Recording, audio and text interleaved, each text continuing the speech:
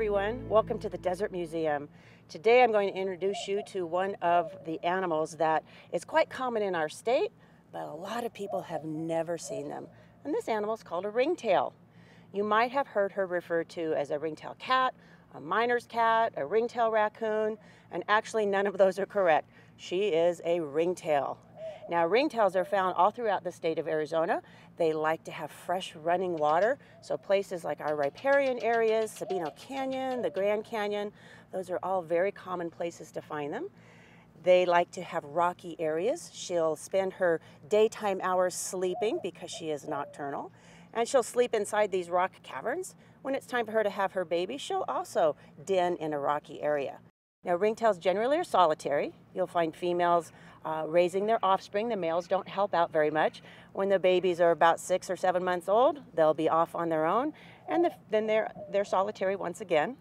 Now, when the sun sets, that's when she wakes up and starts looking for her food. Now, let's look at her body. She's got big ears. Those ears will rotate independently, so one can point forward and one can point backward.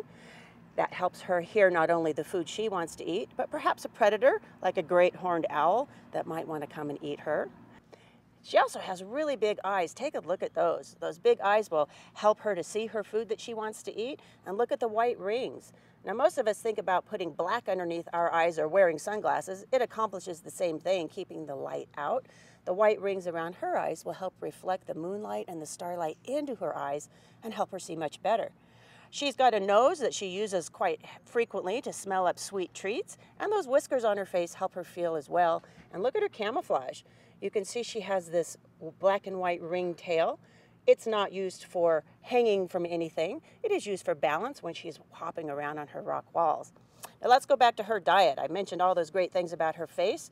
She loves to eat birds and bird eggs. She likes mice and bugs. She loves sweet treats. Who doesn't? So cactus fruit, cactus flowers, berries, honey, and I happen to have a grape in this pouch of mine, and we'll see what she likes to do. Look at those big teeth. Those big teeth are fabulous for breaking open bird eggs and crunching through the bones of the meat she eats. And she's got that long tongue to make sure she laps up all of the juice. So when you're out with your family in one of our riparian areas or out for a hike at night, keep your eyes open and keep your ears open, and maybe you'll be lucky enough to spot the Arizona state mammal, the ringtail.